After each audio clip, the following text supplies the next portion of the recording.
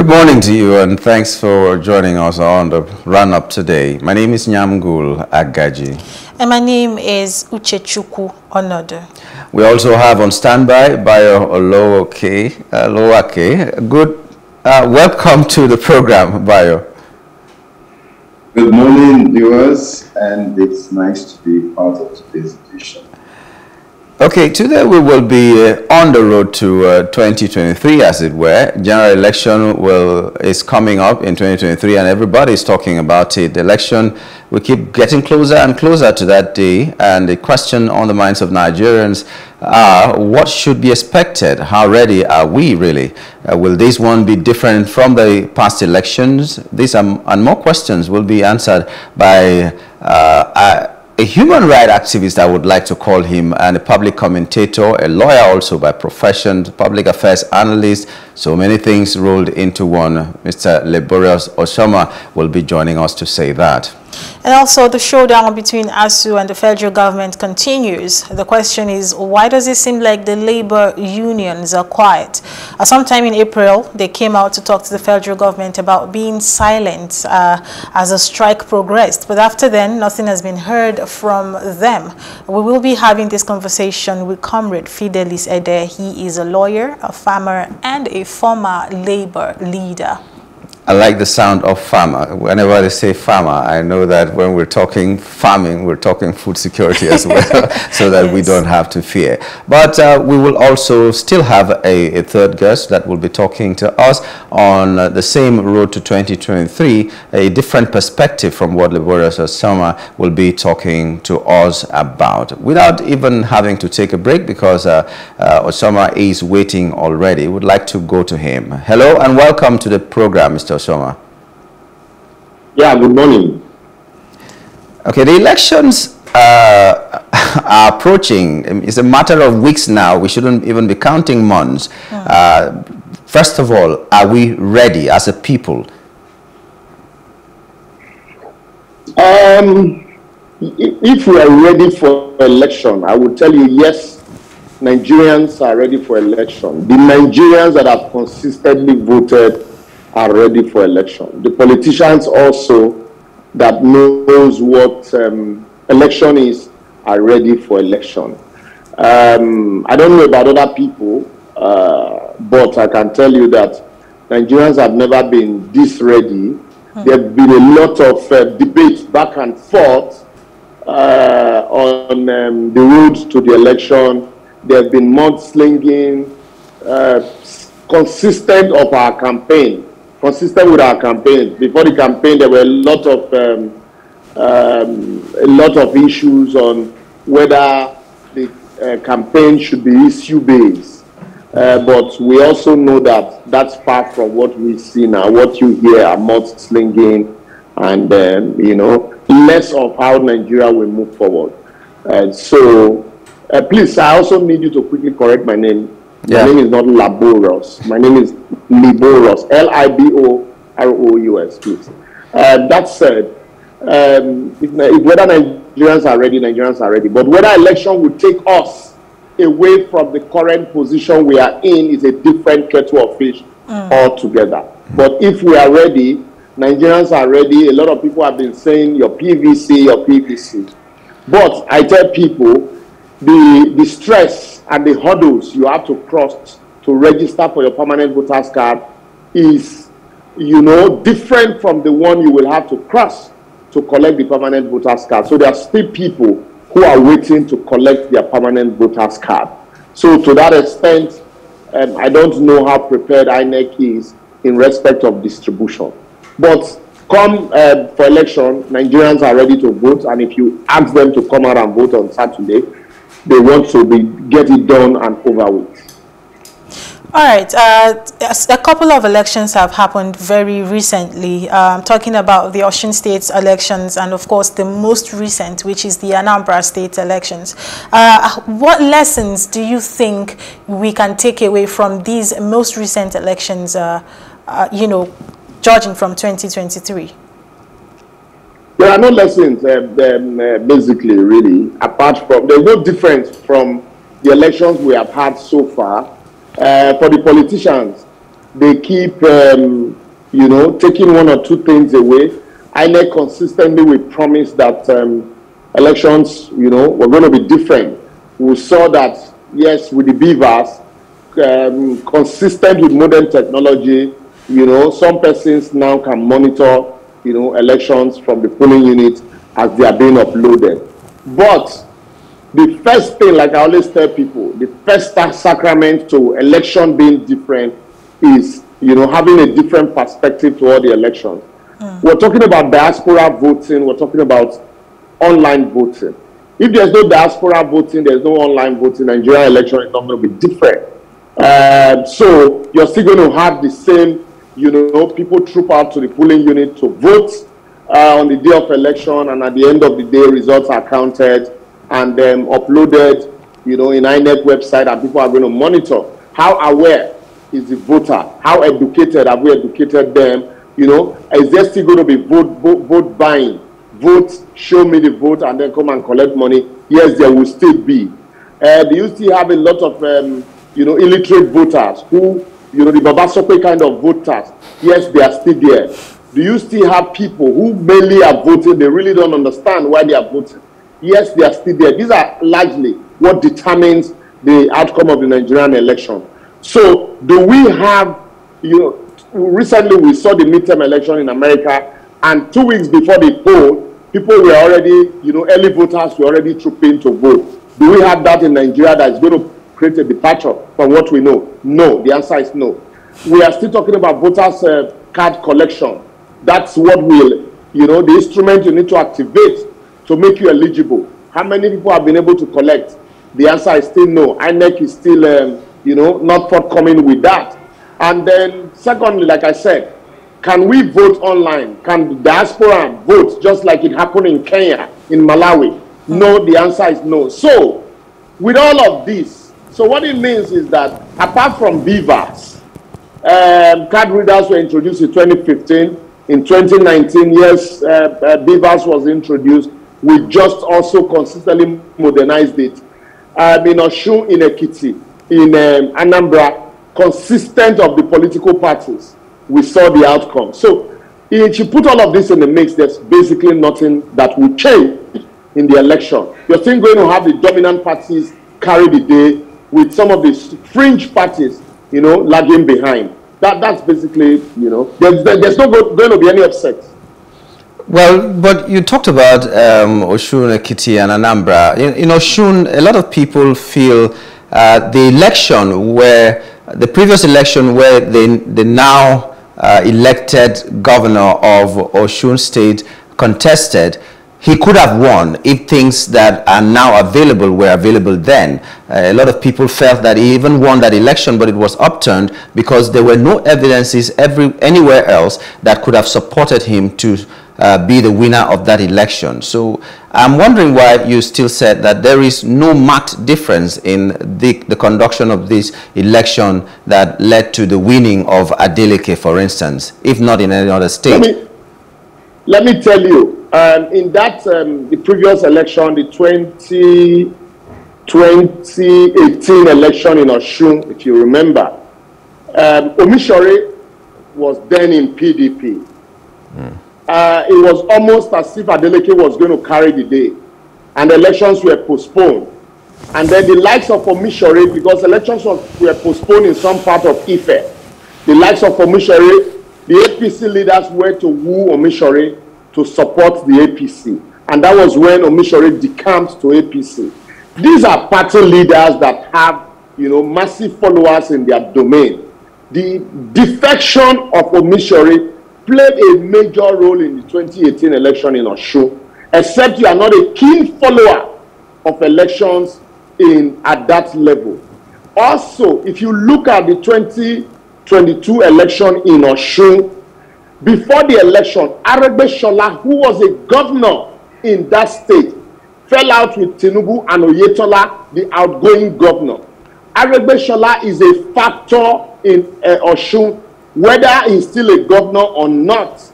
And so he still has his followers who were not happy the way he was treated by the powers that be in the southwest, especially the way Tinubu and Oyetola treated him. Aregbesola on the day of election was said to be in America. Aregbesola's supporter, who ordinarily would have supported the APC, also stayed aloof. So if you look at the margin between the APC and the PDP, it was about 23,000 votes or so. That margin, if Aregbesola had supported the APC, APC probably would have closed that gap. Mind you, the Adeleke family in Osun are not a family you toil with when it comes to election. In Ede, they have consistently controlled that domain. Isiaka, the elder brother, was a governor in that state. He has consistently built political structure. That was why the moment he died, not that there were no people in the party when the man died, but the party leaders had to give the ticket in PDP because they wanted that senatorial seat. They know that the only family that could give them that victory was the Adeleke family. They gave it to the dancer, who is today the governor-elect. So they already understand the political influence that that family controls. So coming against a sitting governor, it was easier and it would have been better for the APC to put their house in order. The APC was the house divided against itself. That was why you saw what happened in Osun. So let not be deceived that it was because INEC introduced beavers. It is the same voters. They are the same voters. If a new party had created an upset, let's assume, let me take your mind quickly to Ekiti. Ekiti also, what's the name of the former governor, Oni?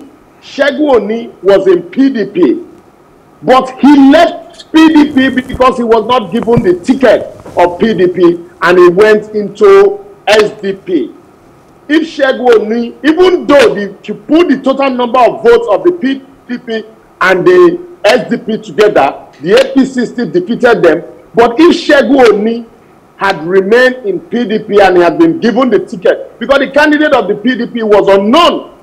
So if he had remained in the PDP and had been given the ticket in the PDP, they probably would have worked twice as hard. And some persons that, went to the APC probably would have also had sympathy for Segun Oni, being a former APC member and a former governor in the state. So these are the factors that are still playing out in our election. You don't have a situation where persons who are resident outside the domain of Nigeria will participate in the election through electronic voting. You don't have persons who will not be able to come out on the day of election for fear of insecurity, going out to conduct their vote, before the day of poll. That's what you call early voting. So all of these things are still not there. You still have a situation in Nigeria building up to 2023 where the politicians will still pander to region. You have a massive voting population in the north where they would still go, talk to the Almajiris, talk to the Talakawas, the plebeians, or talk to the bourgeois to also talk to their people. You still have a situation where you pander to the market woman more than people who are in diaspora because they have no vote. You also still have a situation where people will tell you you are an online warrior because you have no PVC. So these are factors. Yes, I would take your factors. Thank you very much. This is a very succinct analysis that you have given with facts and verifiable projections. I was just thinking, from the standpoint of those who might want to revisit the Osun, the first election, so to speak, which Governor-elect Adeleke ran against Oyetola. There are those who would say that despite the omission factor, which you rightly also alluded to, and the other projections that were made, it still took the APC 2 elections and a court case to produce the governor. What would be your response to those who advance this argument? 2 elections and a court case in a case? Yes. In Osun, I'm talking about Osun, 2 elections and a court case for Oyetola to be governor, despite the omission factor. So what would be your response to those who you know, advance this line of argument? Yeah, because mind you, in 2015, there were a lot of hopes from the people on the APC and its candidates. There were, in fact, the slogan was anything but Jonathan. Away with his PhD, people said. 2011, people were happy. Yes, we have somebody who had no shoes, who could feel our pain. But Jonathan had a lot of goodwill. He frittered it away. By 2015, people want anything but Jonathan. But the same people, the same APC that promised El Dorado in 2015 to hit the ground running, started running away from the ground. So all of those factors also affected the outcome of the election in Osun State. Because, also quickly before I go there, the Otoge movement in Kwara, today, then people wanted anything but the Saraki dynasty. But the same people that sponsored the Otoge movement today are complaining that they've had a lot of hopes on the current governor, but he has frittered away most of those goodwill. That was the same thing that played out in Osun, in Osun State, just before Oyetola came in. That people thought that Aregbesola also was owing salaries consistently. Aregbesola's tenure in Osun State is what the bookkeepers will not want to remember in a long time. If you remember, Aregbesola consistently was in the news for the wrong reasons. Because, mind you, Aregbesola won election through the tribunal and people breathed a sigh of relief that away from PDP and their shenanigans. But Aregbesola was also not different. So then came the Adeleke factor. So people felt, yes, Adeleke already had a structure. His brother's structure was there. The family had money. And so people wanted to try something different. And mind you, they also didn't like the way Tinubu was playing the politics in Lagos. That you bring people from Lagos, impose on these locals. So, and then that Oyetola was related to Tinubu. Tinubu was already detecting what was happening in Lagos. He could not be detecting what was said to be happening in Osun. Okay. So, if you also take quickly what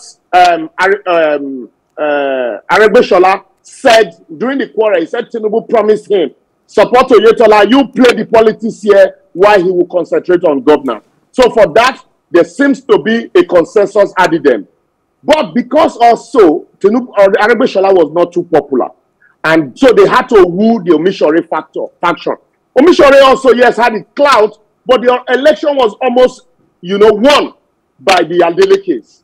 But the APC needed a little manipulation. Security operatives that they complained against in 2011, became handy. So these are factors that consistently play out in Nigerian election. So I still see them. Okay.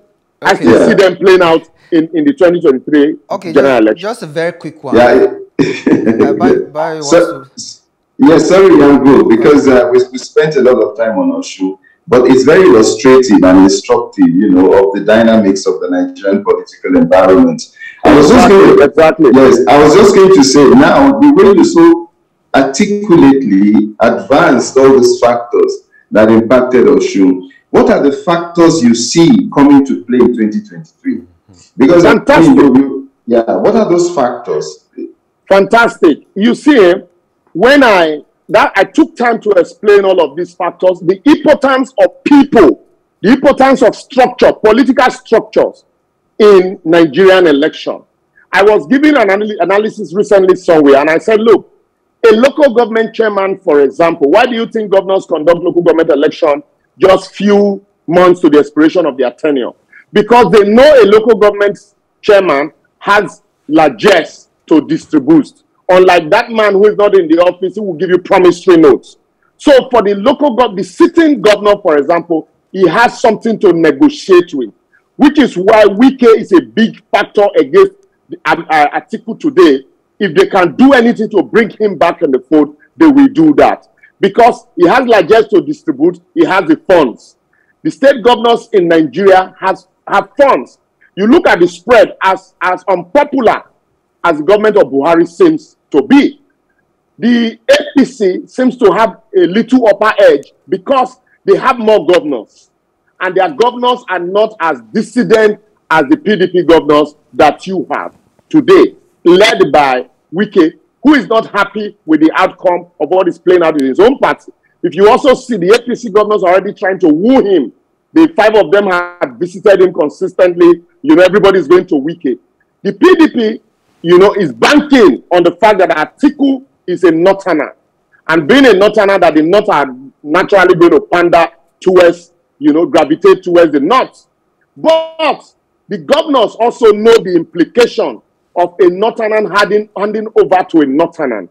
If a northerner hands over to a northerner, the crisis in the South, especially considering the tribalism and the nepotism of the Buhari's administration, which was why the northern governors also, you know, kicked against Ahmed Lawa, the production of Ahmed Lawa as a candidate. So to that extent, I think the northern APC governors are going to work together to, for once, also find a way to strike a balance. It's a give and take thing. So we have one of us, a former governor, a former senator, as the running mate. And consistently, he's been seen to be given a prominence in this team. So that will give them an edge in that light. For Atiku, consistently, his major vote from the South had been in the Southeast. And that Southeast now had branched off to Obi. So that is taking a chunk of Atiku's vote away. What do you call it, Colin? Wike, despite his disagreement with the party in 2019, supported the party massively with funds and logistics. Today, Wike is leading 5 governors away from the PDP, just the same way Atiku led 5 governors, initially 7, and then later became 5. Just the same way Atiku led 5 governors away from the PDP in 2015. So today, Wike is leading 5 governors away, and there might be 6 if Bala Mohammed joins them.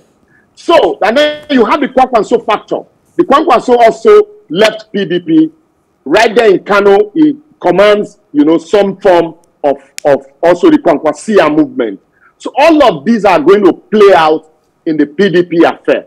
But for the Labour Party, you have a lot of elites and then, you know, fantastic messages, you know, and more of logistics. Recently, I saw them looking at a voters register and urging INEC to remove underage voter. That is late in the day. INEC, we know Nigeria. INEC can't do that now. So we have consistently pointed out underage voter in those registers, even fictitious name in some cases. And I have said it, our voters register is over bloated. But nobody cares to listen.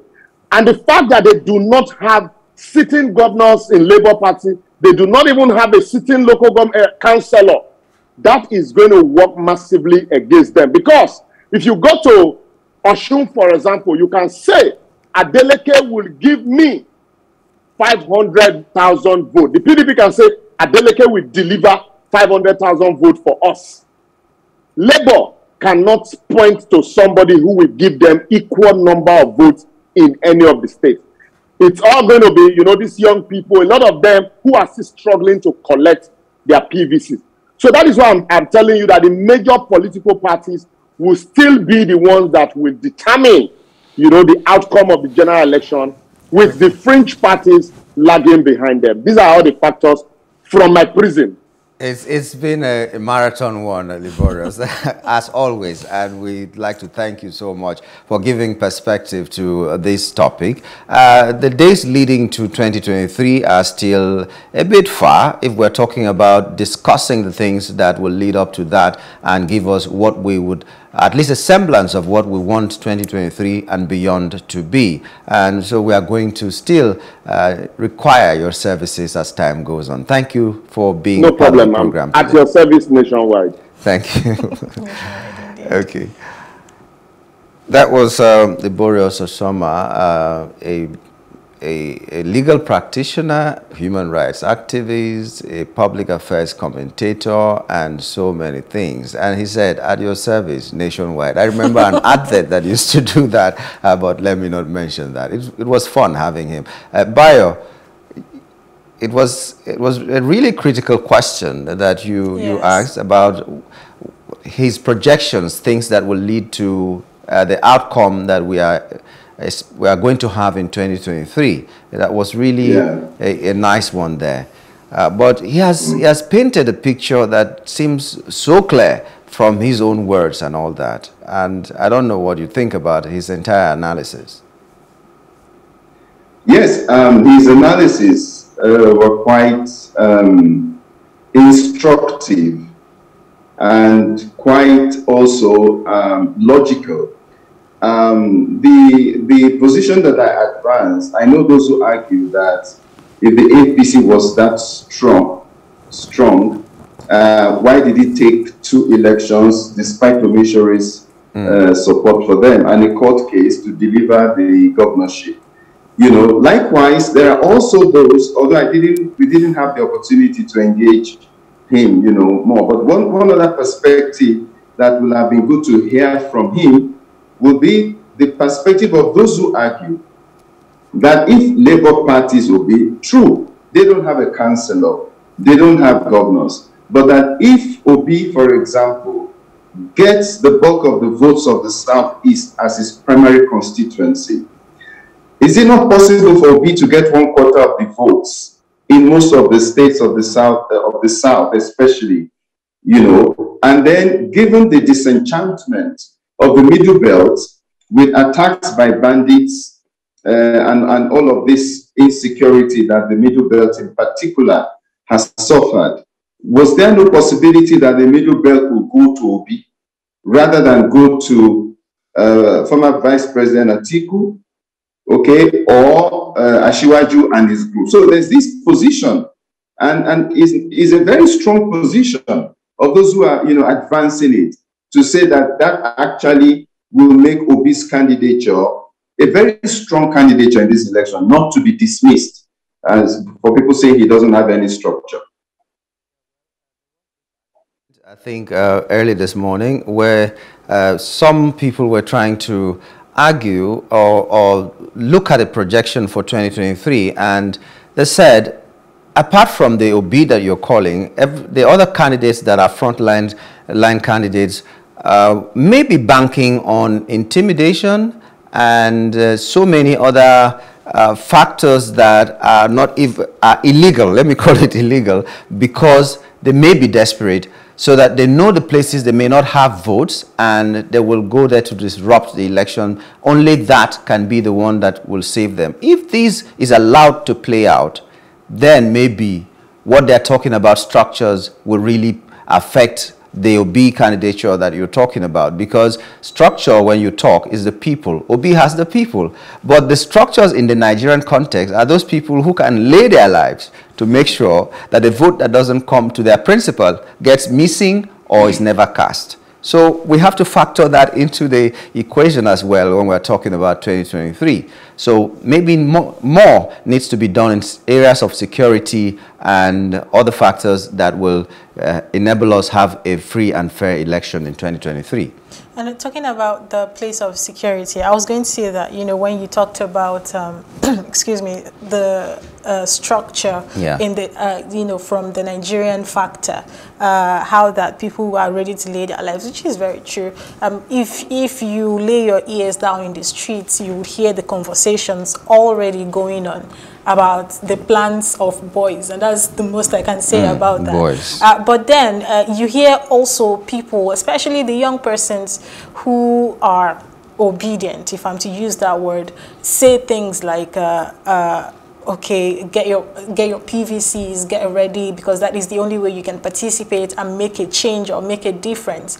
But then by the time you look at it critically, a lot of these people, whether obedient or not, are scared for their lives, because it's like a straight up division. It's either you are ready to lay your life or you're not. So you have a lot of people who are also going to be affected by the security situation. They're already projecting it's not me people are going to use and do whatever on that day, you know, that saying that from the street language. People are scared. Are they really, is there really going to be a difference in the security situation? That is actually what I'm driving at, because it's not news. I mean, you hear gunshots, you hear people tell their own stories about situations they had to face because they just went to vote. Do you understand? Well, a lot more, like I said, will have to be done to assure the people. It may not be a picture of gloom and doom, all that. It may not be the way people are seeing it that it might be, but everybody needs to be reassured in some way that the security will be tight for those days that we are going to have election in 2023, because everybody is ready to vote, but not everybody is ready to risk their lives because of voting. And there's always been this card that has been played by politicians that, okay, just make them not come, because if there's voter apathy, there's a likelihood that the only people that will go out will be the ones that are core supporters of whoever has that catchment area, as it were. So something has to be done to assure the people. Now that there's a semblance of confidence in INEC, there should also be that kind of confidence in the security apparatus. Okay, I mean, you said it quite succinctly, and Uche as well has heightened the fears that people have. I think Uche also put it quite clearly that people are quite worried. But let's not forget a few things, because again, those who would want their own position favored, and knowing that if it was a level playing field, it might not work for them, will try to discourage people. So let's get one or two things clear, which from my observation. Number one, the President and Commander-in-Chief of the Armed Forces, President Buhari, I believe, knows that one of the things that can assure his legacy is to conduct a free and fair election. You know, he has seen that with former President Jonathan, and also even with President Obasanjo as a military head of state, who handed over power on October 1, 1979, at a time when it was unprecedented for a military leader in Africa to return power to civilians. And we knew what that made Obasanjo into. Obasanjo became an international figure immediately, to the extent that Obasanjo was one of those, together with former Prime Minister of Australia, Malcolm Fraser, the former Secretary General of the Commonwealth, Sridhar Ramphal, who formed the eminent persons group that ended apartheid in South Africa. And that's how the stature of Obasanjo rose. So Jonathan also accepted the results, did not tamper with the election, and we have seen how President Jonathan has become a leading African Union ambassador for resolving conflicts in Africa. So President Buhari knows that despite the challenges his administration has had, okay, if he delivers on a successful election, his legacy could be fairly reasonably assured. Secondly, the body language that we are seeing, some have said that the change in the design of the Naira could also be an attempt to ensure a level playing field in the political space. Thirdly, I think people should not buy the argument that their votes may not count. I cannot be naming specific places, but if you do a proper analysis of the last election, if you just pick a few pockets of the last election, you will see that certain individuals lost in certain places that were almost unbelievable. And if you allow me, because it's public figure, from open sources, the ward in the presidential villa was won by the PDP. The Victoria Garden City, where the Vice President, Osinbajo, lived before he became Vice President, was won by the PDP, despite even the Vice President campaigning house to house there. So I just give you these two quick examples. And there are those who might even venture to suggest that Bodilon Road Ikoyi voted for PDP. And that's where Asiwaju Bola Tinubu stays. So when people tell you that your votes may not count, or they will tamper with your votes, or sometimes it is just to intimidate and to discourage people. votes still count in Nigeria, and they count significantly. And I think that we need to send this message out for people to know that their votes will count. If their votes will not count, people will not make attempts to buy those votes from them. Or people will not even be thinking, like Uche has rightly said, people will not, some disgruntled politicians will not be thinking of discouraging people from coming to vote, because they know that those votes will count. And this is why I think we should be optimistic about elections. 2023 election will be very safe. I don't know how that conviction comes, but I believe it strongly that it will be safe, at least safer than people are trying to project. People are trying to think that it will be. And I'm comfortable going into 2023 with that kind of mindset. And I think everybody should believe that as well, that it's going to be safer than people are trying to make us. Like Bayo has said, sometimes it's just to make people not come out. It's just to encourage people that we will show you here and all that. But you can only rig election in a place where you are popular. Because if you are one man in a place where 100 others are in support of someone else, there's no way you can snatch a ballot box or do anything. And get away with it. And get away with it. You can only do that when you're popular. But we'll take a break now and return. Let me just prepare your mind. We just saw recently here, the federal government on Wednesday launched the National Animal Identification System and Traceability System to transform the nation's livestock industry. And one of the reasons they gave, I'm talking to you, Bayo, now, is that it will help in the farmer-header clashes. So when we return, and if we have some time, we'll talk about it, and I would like to know what you feel about that, if you think also that this is going to be the solution to the header and farmer clashes in Nigeria. But when we return here, we're hoping to be joined by someone who will be able to talk about the role of unions in all these, especially taking the ASU and federal government case into focus. Stay with us.